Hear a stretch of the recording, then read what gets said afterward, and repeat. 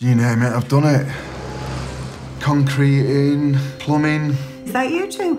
I've done it all. There's always someone on your back, isn't there? Come on, we've got time to make up, let's go. I'd rather work on my own now and be my own boss. Let's just get a few things straight at the start, though, shall we? Hi, Rosie.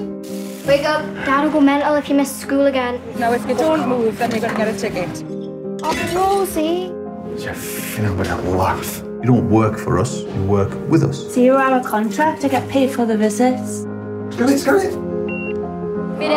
Yes. They track every parcel, don't they? Even if you put one in the garden shed, they know where it lands.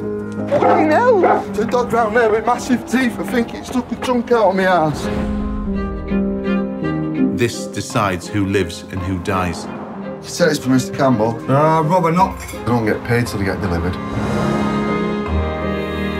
Have you been on the train tracks and the roofs? Otherwise, you're just going to end up like... Well, I don't know. I never thought it'd be this difficult. This is another £100 fine and a sanction.